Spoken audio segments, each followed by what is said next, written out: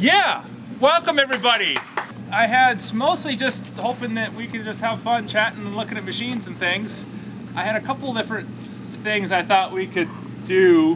One was I was going to do a sawing demonstration and show you how I cut up a log. Then after that I can sort of walk everyone through the mill and give a real brief sort of overview of where the lumber goes from here.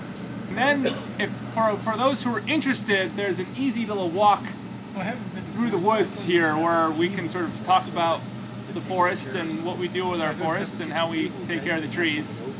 And That's like yeah, a 20-minute, half hour. that'd be a 20 minutes, half an hour. I'll say most everybody has pretty good shoes, so it's not really going to be any muddier than this.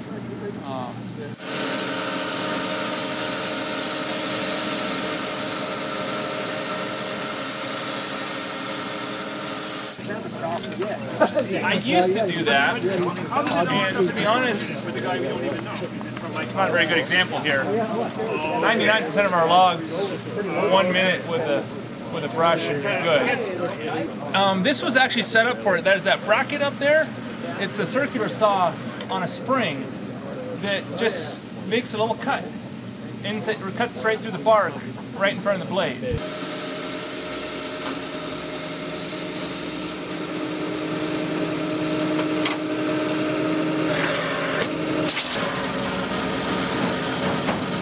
I noticed that you sawed about half after facing the... There's going to be rifts on the sides, because it's not going to dry flat like this. Well, it's going to cup. Well, and in fact, the first few cuts when you were doing it that way were cup to works. Exactly. Those are just plain flat sawn boards, and that's what they are. That's just what they are. Okay. Now I got down to the half. I flipped it up, and the first board's flat. Then I got a couple rifts on, and then I got those ones in the middle that are quarter sawn. And then that quarter, then I flipped the ground, and I got 2 more quarter sawn boards. Yeah. So that way, if it was a bigger log, I would have split it in half, flipped one half off, left the other half on, and cut it down that way. That was kind of what I was wondering. Yeah. Was the way but in this case, it's got enough knots in it. It's mostly going to go to flooring. About a third of those boards need to run through the edger, which is this machine, this red machine here.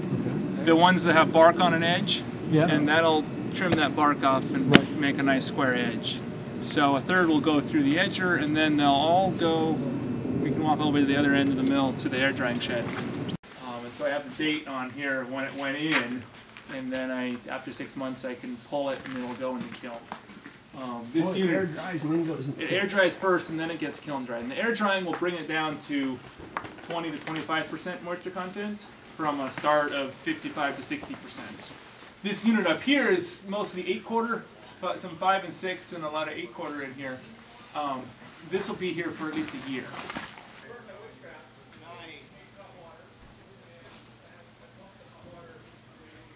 Work for the radiators.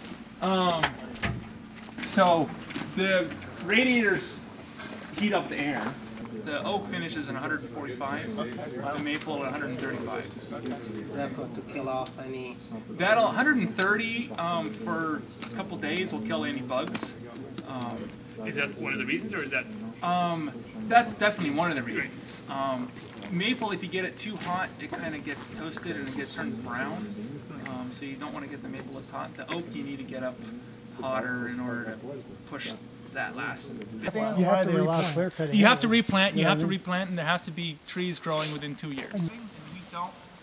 So this is, pre-settlements. This was here. This was always like this.